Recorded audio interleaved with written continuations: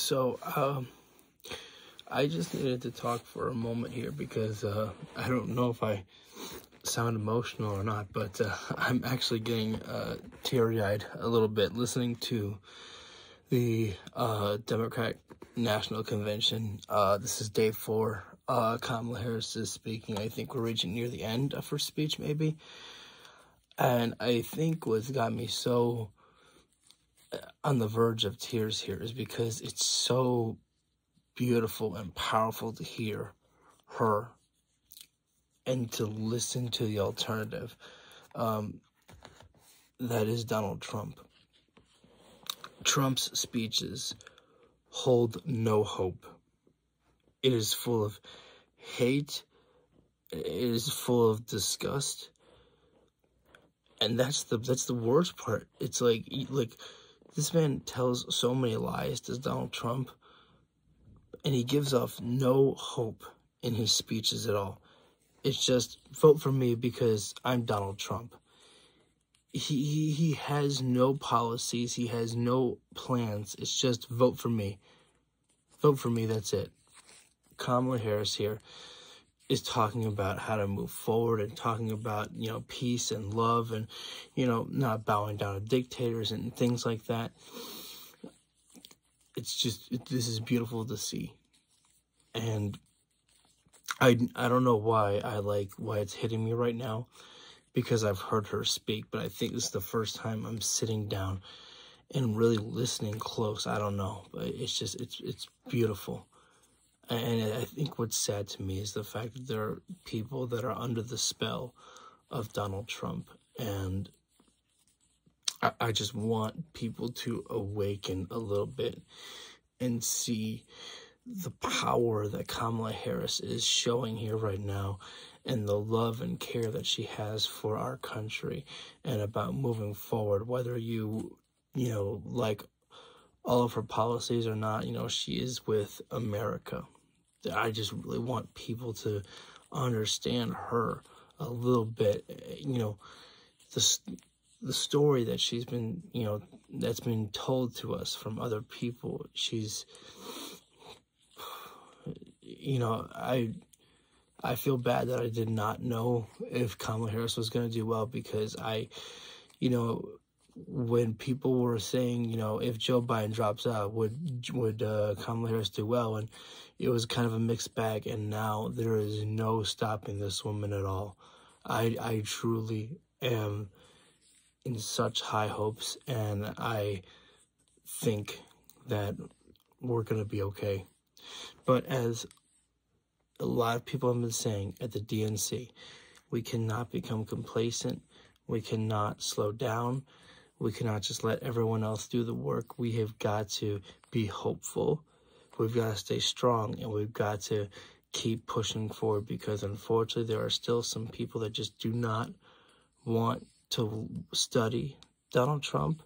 They do not even want to give the Democrats a chance. They are just so loyal to their own base. They can't even fathom the possibility of voting for someone else other than Donald Trump, because it's just Trump.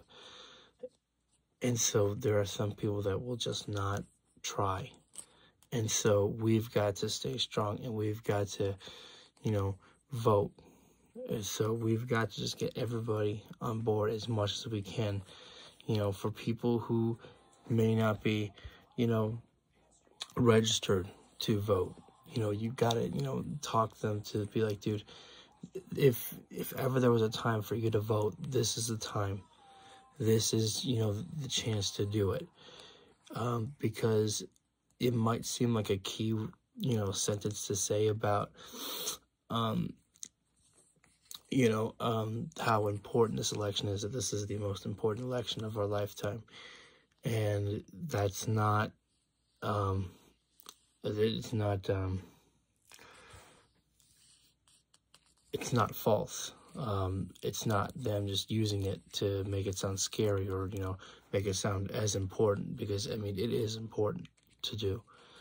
This is quite possibly the most important election that we will ever face in American history, potentially, because this is the election that's going to show everyone, in the future, which side of history did we stand in America?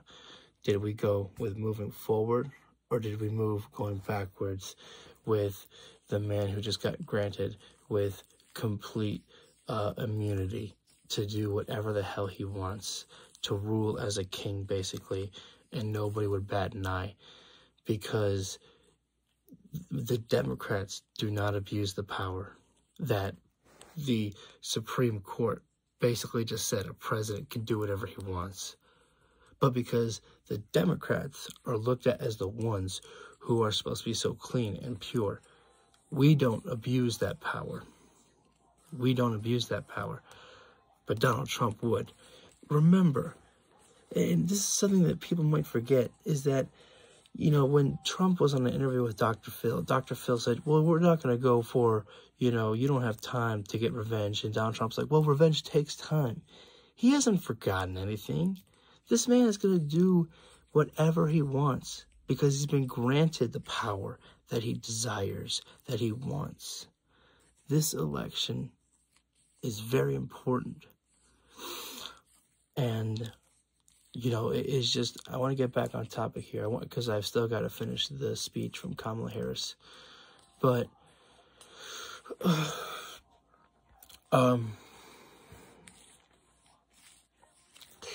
again, I think what just made this so emotional and so impactful and so powerful is because the comparisons between these two speeches. I didn't even bother listening to Donald Trump's RNC speech. I couldn't do it.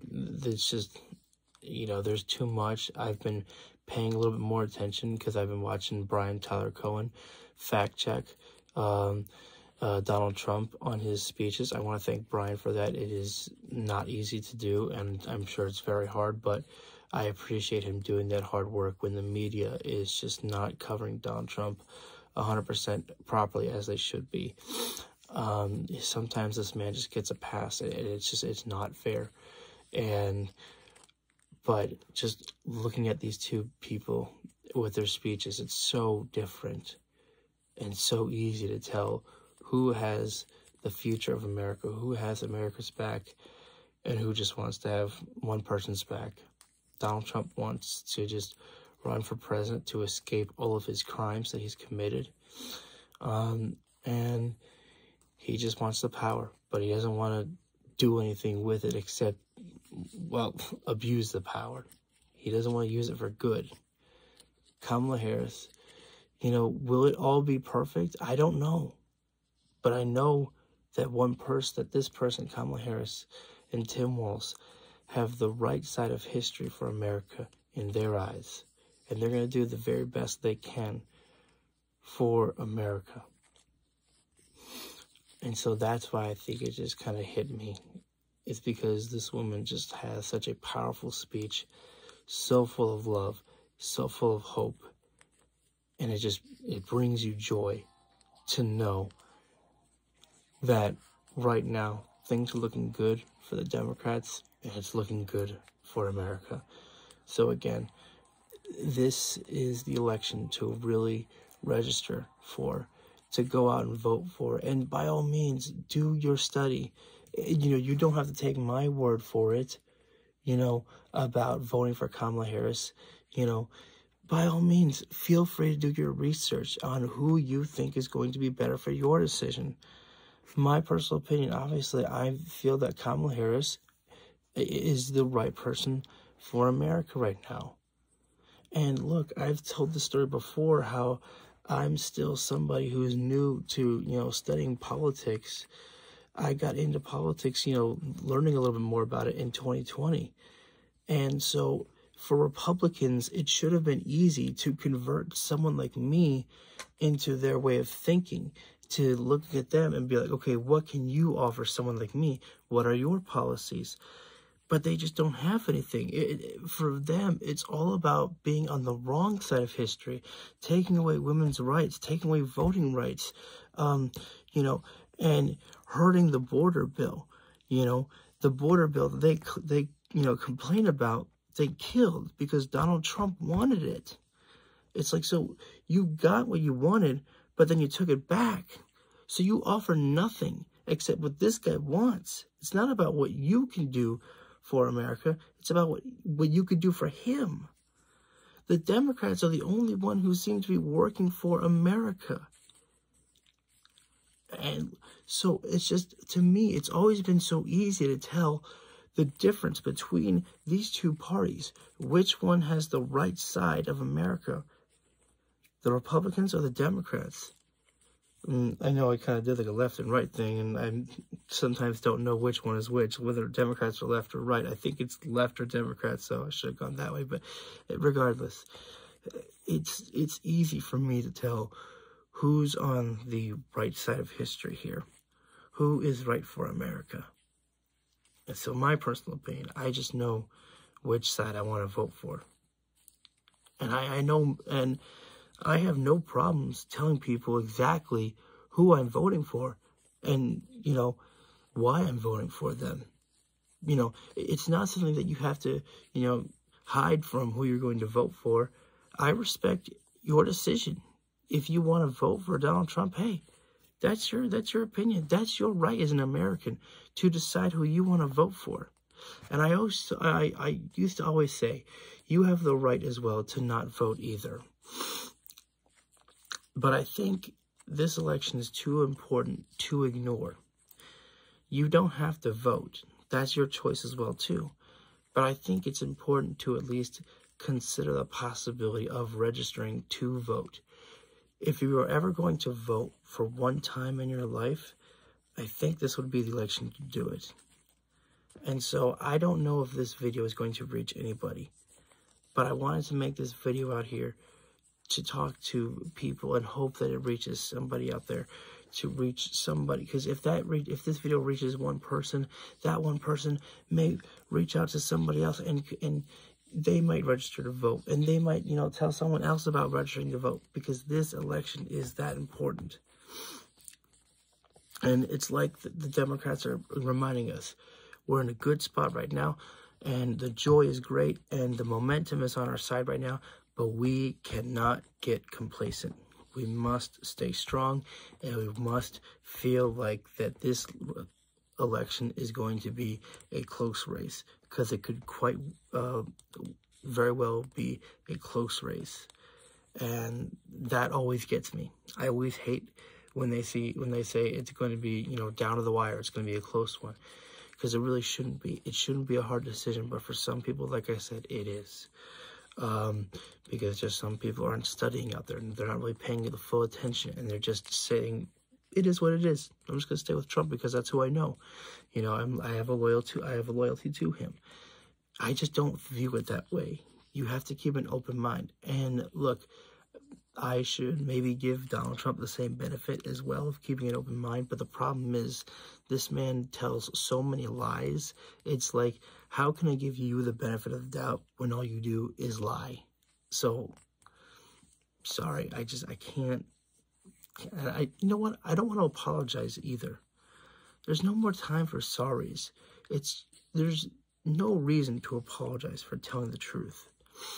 So I'm gonna end the video right now here, and I'm gonna post this on Instagram. I'm gonna post this on YouTube. This will be a rare time that, you know, I talk about politics on YouTube, because I try to keep that separate. But you know, I just wanted to put, you know, my final thoughts on the election for YouTube as well too, because this is it's very important. So again, thank you all for listening into here. And again, I don't know if this video is going to reach anybody, but I hope that it can, because this is just, I don't plan to get like 1,000 views or anything on here, but if I just get, you know, some views and some people, if this helps somebody, you know, realize the importance of this race, and if it helps, you know, some people out there get others to register to vote, I've done something good today.